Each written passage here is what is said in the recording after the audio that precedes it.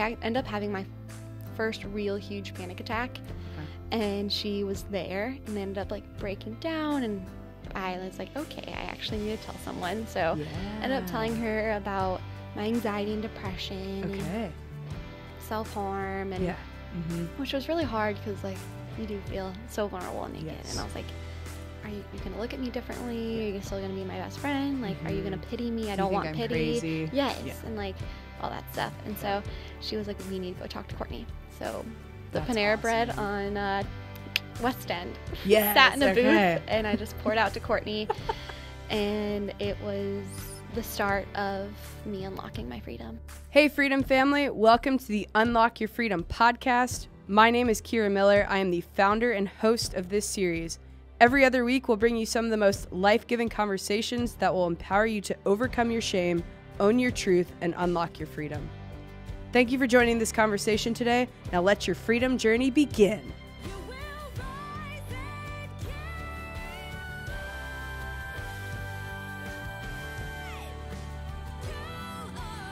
Hey, Freedom family. Welcome back to the Unlock Your Freedom podcast. My name is Kira Miller, and I am the founder and host of this series. If you really feel crippled by shame and you desire freedom, I think you're going to find this conversation that I had with Vanderbilt soccer player Gabrielle Rademaker today very just empowering, and I think you're going to learn a lot from this. I had never met her before, and literally like from the moment that she walked into the room, through the entire conversation, I literally felt like I was talking to myself. We were pretty much the exact same person in every sense of the word, same personality type, same, like she studied social work, I studied social work, very similar story because I struggle with a lot of shame in my life and thinking that certain parts of me weren't okay and that I couldn't talk about them because they were too dark, and she had like a very, very similar experience to that. And so I'm just super excited for you guys to hear how she talked about just how like shame really silenced her for the longest time, and how she's now finally owning her truth and really talking about that and how she has unlocked her freedom with that. So yeah, super excited for you guys to check it out. Here we go. Who would you say Gabrielle Rademaker was in the beginning of your journey with shame? I would say I was pretty paralyzed girl. I like that word. And I was so consumed with if I was going to mess up or how people like perceived who I was. So in school, I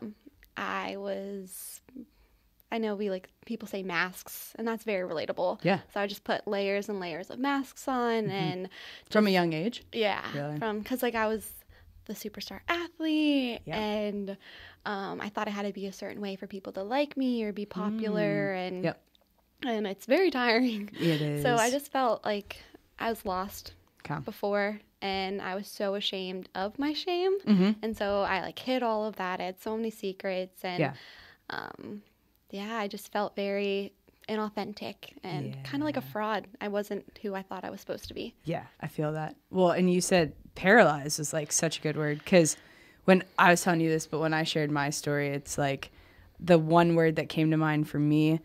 Well, I guess it's a phrase. It's ran away. Like I ran away from everything of who I was. I masked it, but I also was like, I know this thing about me and I don't like it, and so I'm going to mask it, and I'm also going to run away from it by like being someone I'm not, essentially. And if it's not there and you don't like, then it's like it's not true. Yeah. So did you feel like awkward around people a lot? Oh yeah, I got that a lot. So that was one thing I was like, I hated when people called me that, and they're like, you're awkward, and now I embrace it and I love it because it's who I am. It's who you are. And now some people Piece of who you are. Yes. Yes. And so they're like, you're so awkward and weird, and no, you're not, dude. Thank you.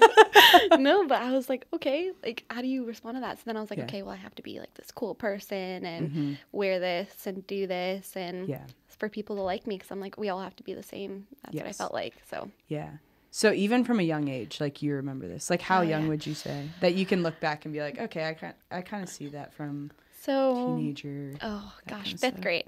Fifth grade. So okay. So got bullied a lot for like soccer. Yeah. And I had this girl come up to me, and it was my first time in public school, and she was like, you need to lose the race for like a fifth grade thing. And I was like, you need to lose the race. because she's won every year, and it was my first time coming in. Gosh. And so I was like, oh, I have to be friends with them. So you did? well, I ended up like crying to my mom. I was like, you're acting different. I'm like, I don't want to go to school today. And the other girl ended up pretending she was sick, and I was like, just do what you can. Like, and so you won it? Yeah. Nice. Like 5th grade, turkey trot. It was great. Yes. But ever since then, I started like diminishing who I was to fit in with other people. Okay. And to make sure everyone liked me. So I just kind of like would play myself down or hide certain things about me or kind of like not talk, because if I did, people would be like, oh, you're so awkward and say weird things. So I'm like, okay, I'm not going to do that anymore. Because I was just so taken aback that like how people were in 5th grade at such a young age. And ever since then, it was the same. So especially around that age too, people are mean. Yes. Like, I feel like it starts in 5th grade and then it like obviously lasts through teenage years, but even like high school and college, it totally can too. Yeah. How old are you? 21. Okay. 22. I'm 25 and I will say it gets better. It's a blessing. Thank you. I don't know if people get nicer, but I think you get surrounded by better people as you age, which it sounds like you probably already have. Definitely. Yeah. And people that accept you and love you for who you are. And then, and if they don't, then you're old enough to be like, I don't want to be a part of your life. Kind Exactly. Of thing. So what would you say maybe like some voices in your head were like growing up? Because you said already awkward, but what else do you feel like people were saying that you really held on to? My biggest one was not good enough, because I did come from a family and I had like 3 older brothers, and then we're very like blended families, so stepbrothers and stuff like that, and half brothers. But they were geniuses, and so even my parents were like, "Oh, like you're just good at athletics. Like you're not as smart as your brothers." And so I'm like, "Okay, well I'm not good enough at school," or I'm growing up trying to get a scholarship for soccer, and I mean, there's a lot of rejection and coaches telling you the honest truth, and so that was a big thing. Like my voices in my head was, I'm not good enough for this school, or I'm not good enough to play soccer, I'm not good enough to take these classes or be friends with these people. And so I hated going to parties. I never went. I told you I ended up missing over 52% of high school. So that was me hiding, because I was paralyzed by the fear, rejection, not being good enough. And those were all the things that were going on in my head. So instead of having to face them, I just like hid and I stayed home and like. So that was kind of like a panic attack, probably, like a very extreme one. I my first panic attacks didn't happen until senior year and like freshman year of college, but it was more just like I was so like drained from like all the voices and all like my own insecurities. I'm like, why do I have to go through them? People don't want to see, like if I don't have to see them, kind of thing. Which wasn't the great way to think about it, but I mean, that's what happens. Yeah, and you're in tunnel vision. Like you don't see it until you're out of it. Yes, absolutely. And so, what would you say when you were maybe in high school? Like, talk about how you probably were starting to make the decision to like go to college to play soccer and stuff. Like, how did that play into maybe the voices in your head? Because you were known like as an athlete, a very good athlete, but not the best student. And you were just telling me how you wanted to go to Vanderbilt to kind of prove people that you could actually be smart. So I was captain of the soccer team in high school, only known as an athlete. Because I miss school a lot, people are like, how are you doing well in school? And how'd you stay on the soccer team? That's the real question. Yeah, I don't know how I really got through everything. I mean, got a few letters that I like was like family services.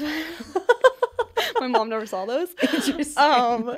But like I did really well in school, because I was like, my whole thing with school is like, if you work hard, you're going to be fine. Yes. And so I ended up getting straight A's and even like my AP classes, even though I didn't go. And so I was able to like slip through, especially in public schools. It's pretty easy. It is, yeah. And my school wasn't that great. Yeah. But and for soccer, like if you are an impact player, I guess, like they kind of let you slide more. So I was like able to do that, and like my passion was soccer, so all I really cared about was soccer. So even if I missed school, I would go to soccer practice, and for both high school and club. Yeah.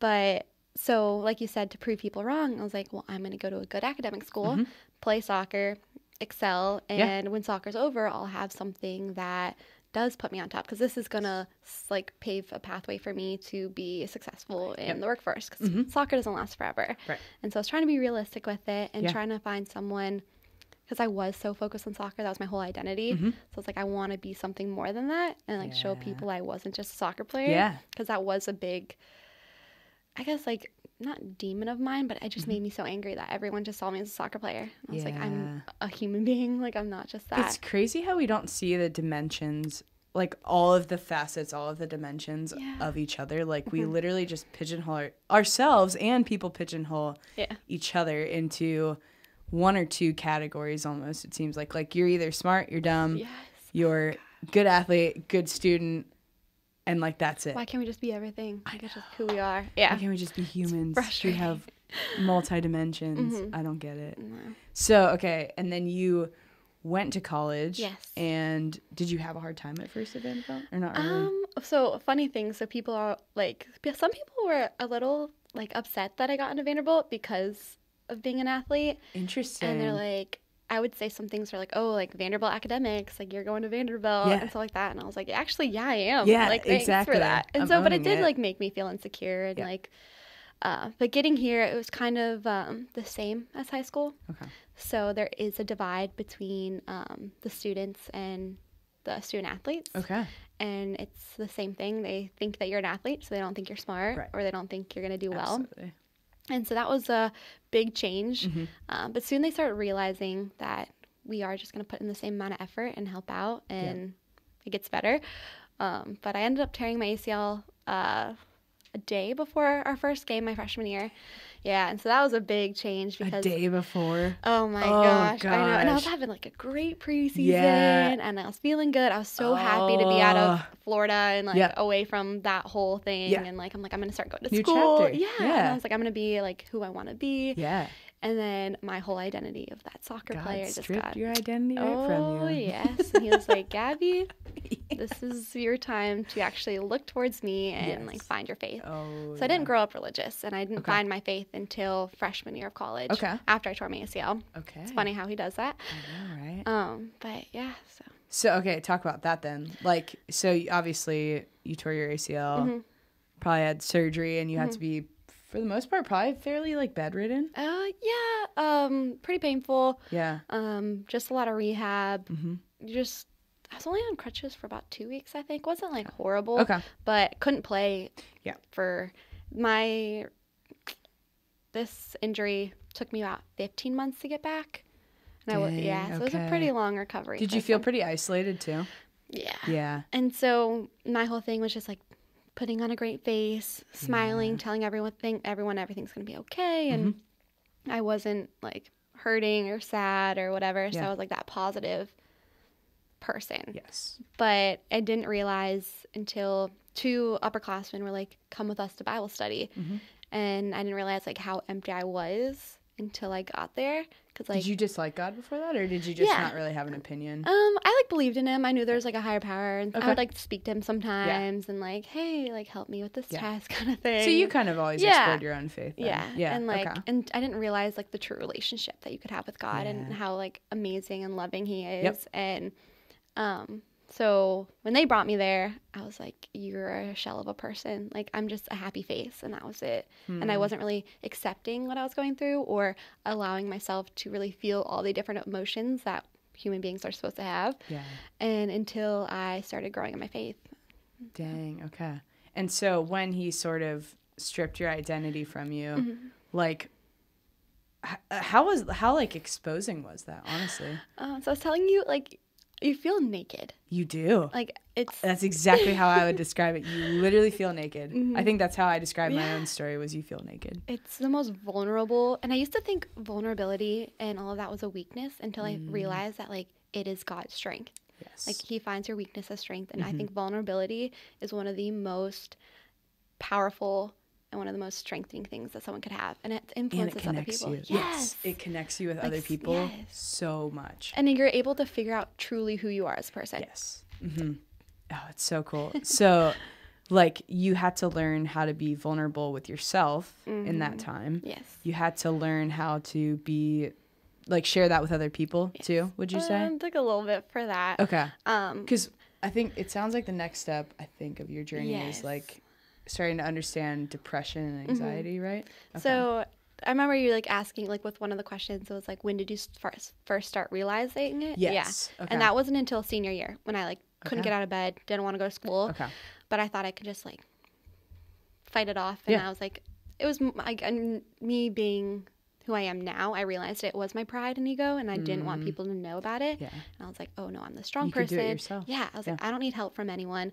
Then I was like, why did God put so many people on this earth to do it alone? I know. Like, you need help from other people. And that's not a weakness. Like, knowing that you need help is such a strength. It is a strength. And so it's a huge strength. And so like just going through senior year, I was like, I don't need that. What's medicine? I don't need medicine. Yeah. It started getting really bad to the point where I was like hurting myself and just not doing great things. Absolutely. And it was just self-destructive. But it wasn't until my sophomore year of college, we go on these FCA retreats. Okay. And it's in February. And it's just basically a time to like praise God and worship and meet other people. And a lot of them some don't believe, some don't even know why they're there. Okay. Other people are very strong in their faith. And it was just like a mosh podge of college kids and a lot of college athletes. Wait, what is FCA? I've totally heard that many Fellowship times. of Christian Athletes. That's right. Okay. And so I ended up going there my sophomore year again, and they're all talking about shame. And like, what's your huge sin that you hide? Interesting. And it was the most powerful thing. And we would write our sin or our like shame in the sand, and then you would like wash it away. Interesting. Yes, because that's what God does to you. And so they're just talking about how like if you keep your shame inside of you and you have that silence, they're like chains. And it's not until that you voice it and show God and voice, like just get it out of you, that you break those chains and you start healing.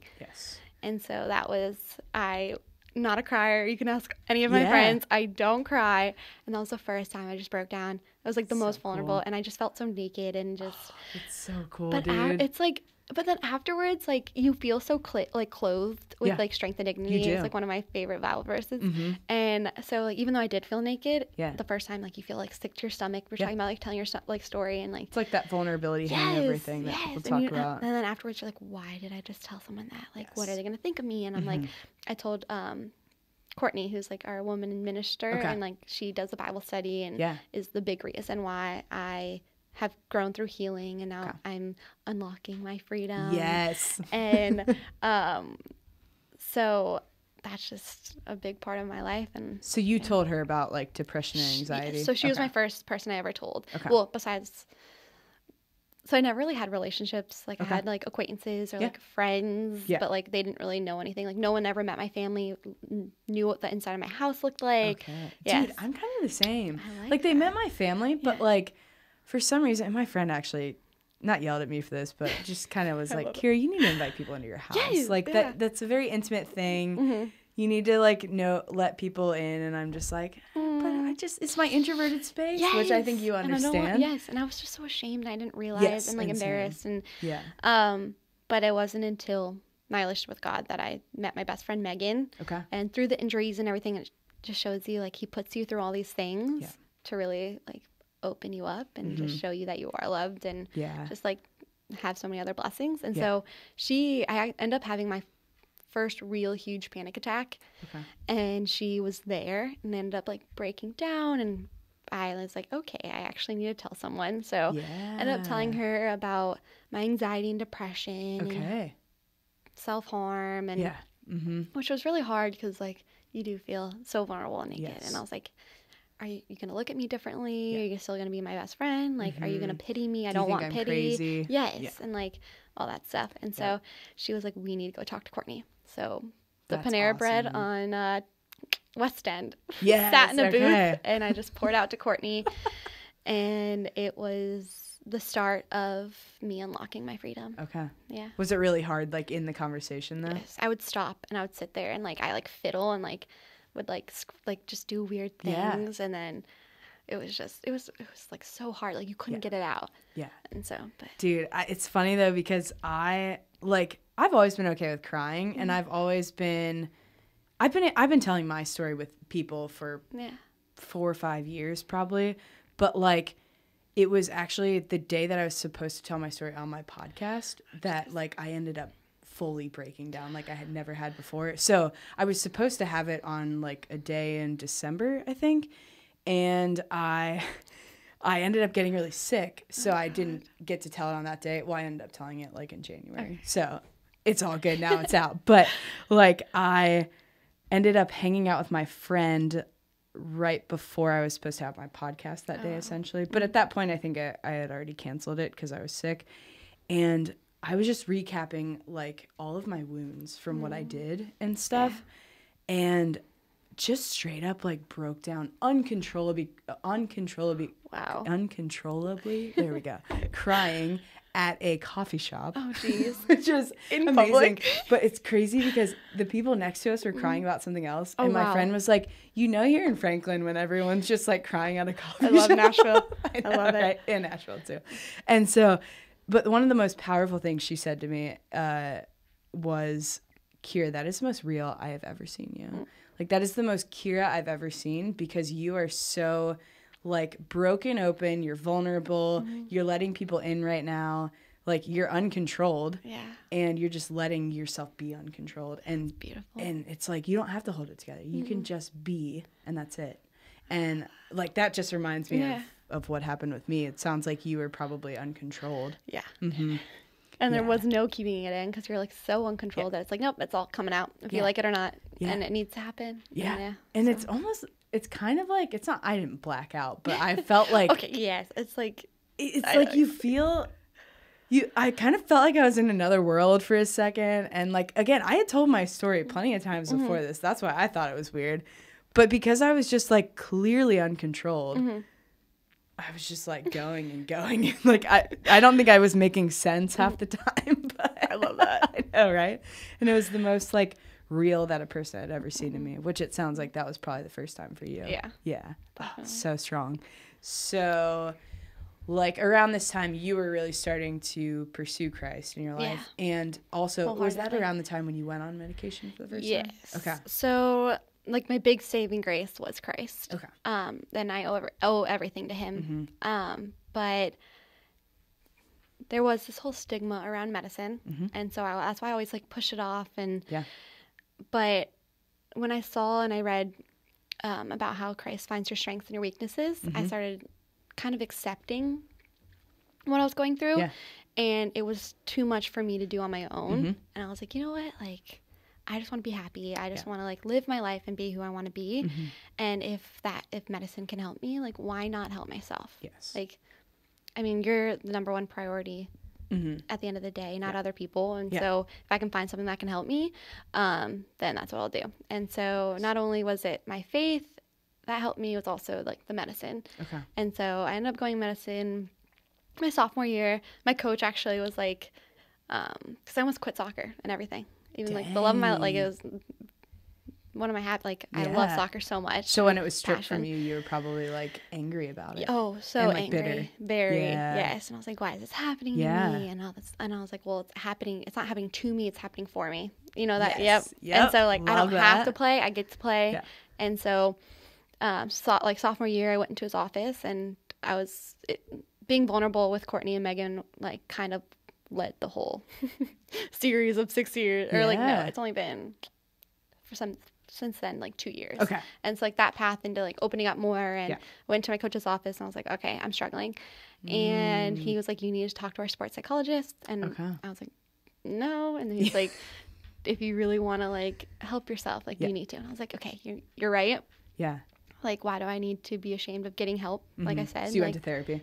Love so therapy. Ended up, and I went to a spiritual therapist. I think that's what she was more like. I wonder if we went to the same therapist. What's her name? Deborah? No, her name was Meg.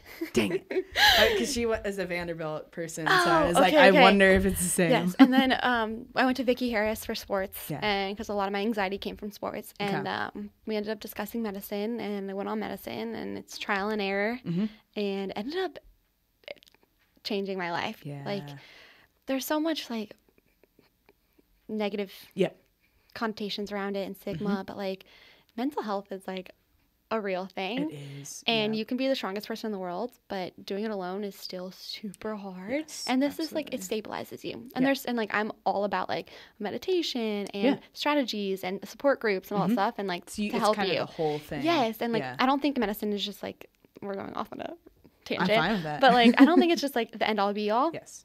So one day I really hope to go off of it. There's like other strategies that I think help me so much, and having other people to be around where I can actually like talk about it and help them now through it. Yes. And so that's the big thing. And now I'm not ashamed of being on medication. Yeah. And now like I used to hide it at first. Okay. So no one knew I was on it for about a year and a half. Did you ever have to take it around people? Oh, I always hid it. Okay. Oh, it was so easy. Because like, I was taking like other like pills because of my knee. Okay. So it was like easy just be like, oh, and that's they're like, nice. what are you doing? I was like, oh, my ibuprofen. Like, that's what it is. That's easy to hide. Dang. Yes. But the only reason my coach is the only one that knew, and my trainer Melby, who was a big help in all this too. But dang. Okay. And so you started seeing a therapist too at the same time, and like, what do you feel like that did for you? Because for me, it was almost like the first time that it really allowed me to fully self-reflect. Like, I always knew what was going on with me at all times, but like, it really allowed me to dive deep into like trauma and like going back into my childhood and looking at things and like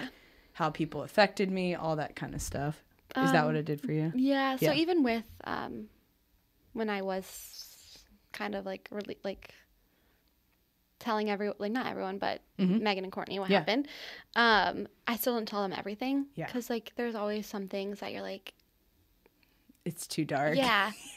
And it's also very personal. Yes. And so I was like, but it still needs to come out to someone. And I think with professionals like psychologists, and it's such a private, like they cannot tell anyone unless you're going to harm or hurt or so, Yep. And so, which is, thank God that Did you study social work? Yeah. Dude. Yeah. I did too. No way. I literally am looking at myself. This is wild, because I was like, as soon as you started saying the only reason why you can say it out loud, I was like, she must have studied social work. A little bit. Just because crazy. like I was affected by it, so I'm like, why not study? I didn't need to study it, but I was like, I want to know more. And like, it's like I want to know why. Why was that your major? Or no, no, my minor. Okay. Yeah. So still a part. Dang. So I was like, but and so I ended up being able to like tell them everything and really get that out and like to realize like I'm not crazy and what happened in my past wasn't okay and wasn't my fault, and hearing that from someone else and like someone being there for you and like you're not alone in it, and like you haven't been hiding it, it's like the most terrifying and like powerful healing thing that could ever happen. Yeah. And so like I'm so happy I ended up going. Yeah. And now I really don't go much anymore. Like you don't feel a need right now. Yeah, I feel that. But I do have my ups and downs, and so you could go back exactly. Anytime. Yeah. And now I'm more comfortable going, and like I know I have that support behind me. So I'm like, if anything ever goes wrong or I dip back down, I have like new strategies and new people I can go to. Yes. So I'll never go back to how I used to be. Yeah. So what do you feel like is probably the maybe like 3 keys, or it doesn't have to be like a number of keys, but like the couple different things that you really feel like have helped you to fully own your truth and, like I say, unlock your freedom? Because it sounds like owning it has been a huge thing for you. Definitely. But what else does that look like? So a big thing is I really like, my passion now is just helping people. And so I always told myself that like Satan loves silence. And if I can at least help one person with what I say or being vulnerable or showing them that I did it and it's okay to feel this way and to get help, then it was all worth it. Yeah. And so now I'm like, instead of like keeping it inside and like being ashamed, I'm like, well, if I get it out, I can help someone else that they don't have to go through what I went through or don't have to go through something terrible and traumatic. Yeah. And so that's why I'm like unlocking my freedom and speaking about it more and not being as closed off about it. So I'm like, everyone's struggling with someone or with something. Yeah. And if I'm not alone, so if I can say something, then no one that person doesn't have to hide it until they're 20.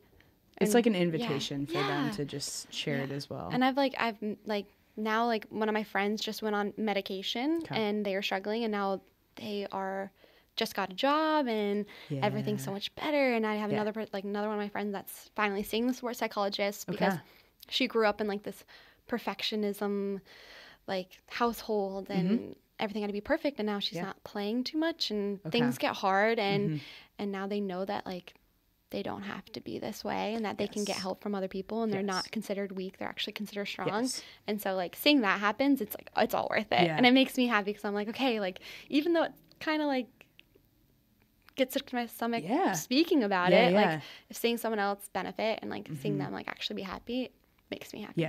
So you feel like you and maybe your story are like sort of a hope for other people then? I love the word hope. That's one of my favorite quotes. I love it. And for me, it stands for hold on, pain ends. So HOPE. Whoa. Where'd you learn that? Or did you come up with it? I saw it like a couple years ago. I forgot where I saw it on. And it's always been, so I have it tattooed on the back of my neck. Dude, okay. Yeah. And so. Just the word hope, or like it says hold on, pain ends? So I ended up actually living with indigenous tribes in New Zealand a couple years ago. And, oh my gosh, that's cool. Yeah, it was pretty awesome. And they're Maori, and they're called the Waitaha.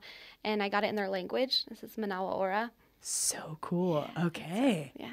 And it was what a life. Yeah, it's been a pretty amazing, blessed one, for sure. Dang. Wait. Okay, talk about that a little. Like, so that was the sophomore year summer when everything was going down. Okay. Yes. Yeah. Was that sort of like a retreat for you almost? Oh my gosh, it was life-changing. So that's when like my coach was like, take the month of May. Okay. Figure everything out. And it was very spiritual. And the chief, the papa, was very religious and spiritual. Okay. And his whole thing was like, do no harm, hurt like no one. And interesting. You're made the way that you're made. And they had so many cool traditions. And they had no cell phones. Like I was so cool. blocked off from the world. And I was just trying to figure out who I was as a person and really accept who I was. And I came back a totally different person. Even my coach was like, what happened to you? And I was like, well, first of all, my God happened to me. And he was able through this trip to show me that who I am is fearfully and wonderfully made. Psalm 139:14, which is my favorite Bible verse. And so ever since then, I just held on to that, and I held on to hope. And I'm like, we all go through pain in our life, and everyone's is different. We handle it all differently because we're all different people. But at the end of the day, we do have a choice if like we want to suffer or not. Because like you have that own choice to be like, well, I'm going to let this affect me a certain way. And so I define my entire life. And like have that control over you. And I'm like, pain's already having some sort of control. So I'm not going to let it have like my whole life. And so I was like, it's going to end. Like I'm kind of afraid of like public speaking and all that stuff, but I'm like, it's gonna end in a couple minutes, or like, you know, or like the beep test in soccer, it's gonna end in like 15 minutes and 30 seconds, and like or something like that. Like it does end. It might be a year or 2 years or whatever, because we deal with so many different things, but it does end. So I'm like, I gotta just think about the end result too. So when you feel like maybe like thoughts of, well, even like self-harming and stuff, when anything like that, when that comes back into your mind, how do you like overcome that and like overpower it? So it's still really hard, and it still happens. Like just because we're saved, or you turn a stone and you're feeling so much better, and you have these new strategies and medicine and all that stuff. Like it's not the end all be all. Like you have hills and valleys, torn wells, and so I do have a lot of valleys. Like we're not perfect, and so even like a couple weeks ago, I was in a really dark place again. And I just started like rehearsing in my mind again, like, I don't want to go back to that person that I was. And I don't want to hurt myself ever again, because like you are like, God made you. You are a temple, like your body's a temple. And hurting me would be hurting him. And so I do think about that. And I think about all the progress I've made.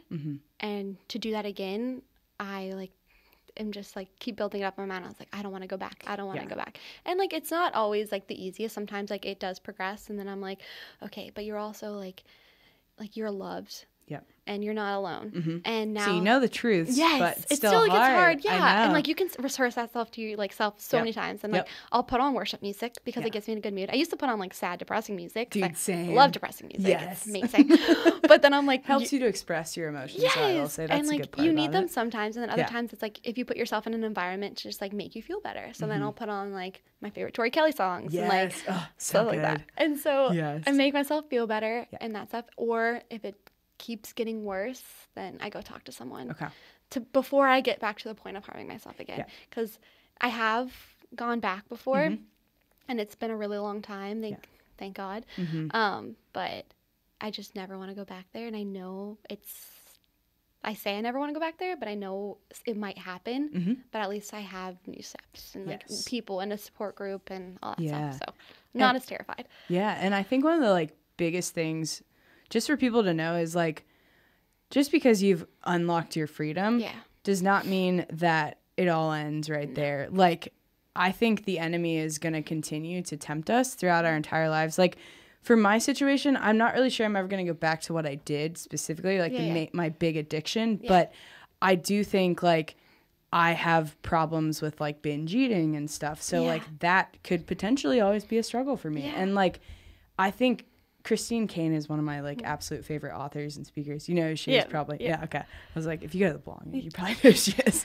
But she, like, her book Unashamed just really showed me that your journey with whatever you're going through does not have to be like, it's not this overnight thing, which I know is like kind of cliche, but it's like, it's a journey.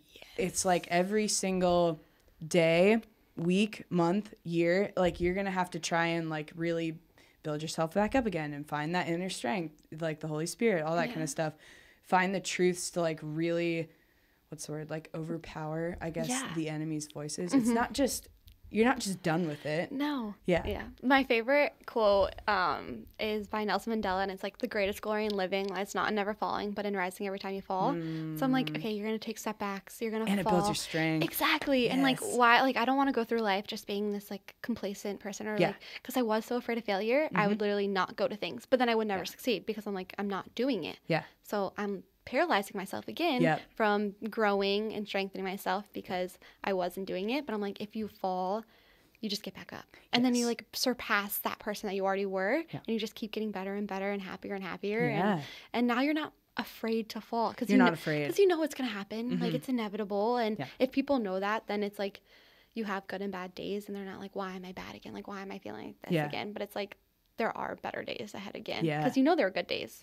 And now you know how to handle the bad days way better than you did before.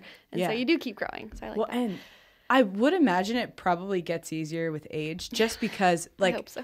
To me, I feel like the thing is, I mean, there's going to be new obstacles all the time, but like, at least like, okay, well, did you go to the belonging when Paul spoke recently? Like the last time he spoke. And it was like, I'm created to think versus conditioned to think. Yeah. So the biggest thing for me in all that was like, we've been conditioned for so long, not just like our families, but like generations upon generations upon generations. We've been conditioned to think certain things about ourselves, certain things about God, certain things about the world, all that kind of stuff. And those conditions are going to take a really long time to just break down. Like, it's not just going to be an overnight thing. So like, but I do think it gets easier with age when you keep telling yourself the truth, and it's like actually speaking what we are created to think, because we're going to start breaking down those conditions, and they're going to like become a quieter voice in our mind. I love that. Dude, right? So when he said that, I was like, oh heck. Oh my gosh. But it's so true. Well, and I don't know if this speaks into your life at all right now or anything, but it's spoken into my life right now, and like several of my friends, just like from that same sermon that he gave, was just the simple verse that I've never really meditated over until now, is, though I walk through the valley of the shadow of death, I will fear no evil. And the reason why it's so powerful for me is like, I think I'm starting to think a lot about like my past again and stuff, and there is that looming shadow of death. It seems it's perceived as like this really dark place that the enemy is like telling me, don't go back there. It's too scary. You don't want to do that. Like, don't do it. But God is like, I'm already here. I'm in that place already. So like, come follow me and trust that like you are protected and that I've got you and you don't have to fear evil. So I want you to walk through this valley of the shadow, which the shadow of death thing was the coolest thing for me, because it's literally like, it's not necessarily a truth. It's just like a perception. Yes, it's so. There is this shadow that's like darkness looming over it, but God is like, it's just a shadow. Walk there. I'm already there. Follow me. And you don't have to fear any evil when you do it. And it's like I love that. And it's like, I know. I think it's John 1:9, and he's like, I'm with you wherever you go. Yes. So when you just said that, all around us. so he's going with you Yes. through that chapter. And so he's I like love preparing that. the way. Yeah. Yeah. So you're never alone. I don't. And the crazy thing is, like, I don't always speak scripture like this, but me either. I'm finding myself doing it so much more lately. And it's just like, whether it's scripture or a quote or like positive affirmations, that kind of stuff, it's just like whatever that truth is over your life, like speak it over your life until you believe it, because that is going to help you, which again, Paul was talking about. It's like, what did he call it? It's like not retraining your mind, but it's like, Ooh, I like that though. Like recreating or something like that. I can't, yeah. He called it something really cool, and I've been saying it a lot, but now I forget it, of course. But basically, it's like retraining your mind to think a different way. So like the cliche, like fake it till you make it. Yes. So it's like when you just talked like about like recreating your mind, like that. So like when I think about it, because I used to always tell myself like fake it till you make it, but I'm like, why do you have to fake it when you can use like? Because I used to never quote scripture. Like I didn't even know any scripture until like a year ago or anything like that. And so I started feeling like. I used to say fake it till you make it, and now I'm like, why fake it when I can like use things like what you're talking about, like scripture and recreating my mind to make it. Yes. So instead of faking it, like becoming these things. Yeah. And then I'm actually doing it. Yes. And then it's less exhausting. You feel better. And I'll be honest, I used to judge people. I know we're kind of going off topic, but whatever. This is a podcast, so you can do it. Tangents. So I used to like, whenever people would just speak like tons of scripture, I'd be like, oh, you get kind of turned off. I'm like, you're so overly spiritual. But now I understand it. And it's not even because it's coming from the Bible. It's just like, it is a truth over your life that you should be speaking over your life, because it's way more positive and way more real and way more truthful than the crap that we are conditioned to think since day one from the world. Like, so you should want to speak that over your life. And now I get why people do it. I love that. I know, right? I feel like I'm looking at myself right now. Again. I feel like I'm looking and talking to myself through you, so. I love this. It's the wildest thing. So, who would you say, Gabrielle Rademaker, there we go, I got it right this time. Who would you say she is, like, now in this journey that you've really unlocked your freedom? I think I'm, like, real, if that makes sense. Like, I'm a real person, and I'm authentic. I love that word that we were talking about. And I'm less, like, tired and exhausted. Because from hiding yourself from so much, and like I don't feel paralyzed. And now I can go out and go on a podcast and talk to you. Crazy. People still think like no one would have ever thought I would ever do. And you're like, I'm a bad public speaker. Okay, well, this is public speaking, sort of. Still a little terrifying, and you're doing fine. It'll end soon. You're doing actually great, not just fine. So. But I have relationships. So I was just telling you, I'm in my first ever really serious relationship. Cool. We just moved in together. And I never had that. I have a best friend now. I love myself. I have such a great relationship with God, and every day it gets stronger. And I'm happy. Yes. And I'm not ashamed of who I am, and I'm not embarrassed. Now people know who my family is. They know where I live. And so cool. Yes, and and I get to help other people too. So that's who Gabrielle Rademaker is, I guess. So cool. Okay. And so you feel like you like really probably have compassion for yourself and for other people now too. Yeah. Because now you can like relate to, and they can relate with you. Yeah. And when they see someone else unlocking their freedom and owning their truth and seeing that people go through this stuff, then, you know. It's hope. Yeah. Again. Yeah. And you feel better too, because you're like, and then you hear other people and you're like, wow, like, I mean, talking to you right now, like, I'm like, wow, like, we're literally the same person. And I'm like, well, I haven't been alone this whole time. And you know, but I would have never figured that out if we would have never opened up. Right. So. If you weren't telling your story to those two people, you would never be telling it here. And I think that is one of the biggest things that I'm friends with, like YouTubers and stuff. And they always say how like there are certain things that you need to keep for just your loved ones, and certain things that like online you can share. But there's you don't want to share everything online because like, I mean, at the end of the day, those people don't necessarily know you. And it's like, if you can tell those 10 most important people in your life, whoever that is, that's like where you need to start. And then you can worry about sharing yourself online afterwards. But you don't have to. Like, you definitely don't have to. As long as you can tell the people that are in your circle in life, that is really powerful. Couldn't agree more. That's awesome. I know, right? I like that. Well, because I always wanted to tell my story first on here. Like, not on a podcast, but, like, publicly. Because at first I was like, oh, I would love to prop myself up because I'm insecure. But then it took a lot longer than I was expecting. And I'm so glad because I'm doing it for the right reasons. Exactly. Yeah. Oh, I love that. So great. And like you said, there's still not everything like you want to share to everyone because I'm it not is going so to share sacred. all the details. Yes, Yeah. especially like because you don't know who's watching. And like you said, people don't understand you, and they can take it the wrong way or have this opinion because we all have those. Yes. And so the people that trust you, I really don't. That's way too. There's certain personal things where I'm like, you don't need to know this about my life. And I probably don't need to know that of other people's lives. Right? Yeah. Exactly. So it all works. Yeah. Well, and I just want to acknowledge you because, like, well, first of all, you said you never even check your Instagram messages, and somehow you checked mine, so that was pretty exciting. Oh my so gosh. I just want to acknowledge you for coming on today because I know you said you've never really done anything like this before, and that's freaking cool that this is the first time. But also, like, that you are still in the journey of all this. Like, you are able to be free in a lot of ways, but you are still, like, processing things and you're still dealing with certain things and you're still able to talk about it. And I just think that's the power of telling your stories. It's like, it's not easy and it doesn't necessarily make your life like a ton easier, but like it does chip away at the shame and it chips away at like the pain that you have to deal with. And so I just want to acknowledge you for really telling your story while you're in the process of it. That's the whole point of this. Do it in the process. Yeah. I feel like we're always in the process. Yes, we are. So, Life is a process. But thank you for having me on this. Of I feel honored being on here and for you even reaching out to me. Dude, so. Yes, I'm so excited. And the fact that we're literally the same person. And I think I found new friends. Yes. So. I love when that Right? happens. It's crazy.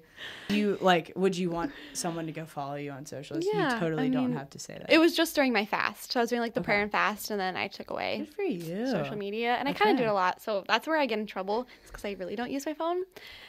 And a lot of people get mad at me for it. So I'm trying to do better. I'm like, I'm Dude, growing. Literally, it's all growth. my friends are terrible at texting, so I've become a terrible Okay, so we can be texter. great friends then. So this works. I just embrace it. That's why I like everyone sucks at texting, so it's fine.